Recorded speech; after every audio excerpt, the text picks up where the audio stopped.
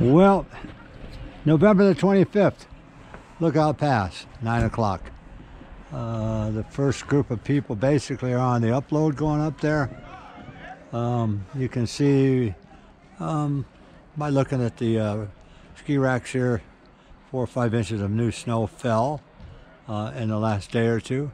I see some nice tracks up here on Silver, one called Silver, that obviously probably was ski patrol that's cut through there. And overall, everybody said, oh, it's going to be so crowded. Well, the parking lot in the lower is full. Ted said there's a line out here, but it's like, 10, 12 people. So to me, that's not a line, but Ted said it's a line. So oh, no, say that come again. on, there's more people. Say that again. Ted said there was a line. And now here's Ted, and he's not over at the lift yet. Okay, so you can see Ted's dressed from toe to heel down here in his outfit. Ted will take this here. What am I going to do with that? I can't get my gloves on when I'm holding something. Now Ted's I got to go get my board. Ted's going to look at me and show you that I'm not dressed to be outside, but I'm here. So I'm rehabilitating my leg. I'm going to get my from board. injury. Should start rehab on, I hope, the first of the week coming. This was a holiday period and they didn't get me in.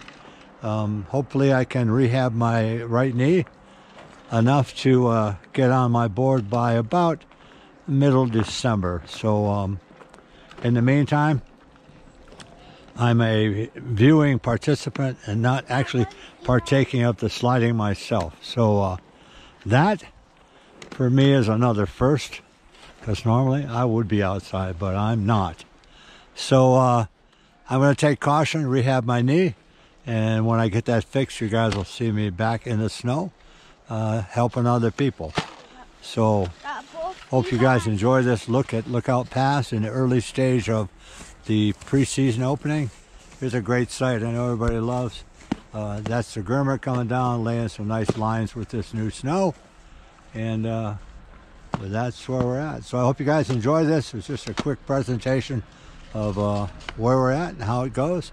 Hit the subscribe button, the like button, and we'll talk to you later.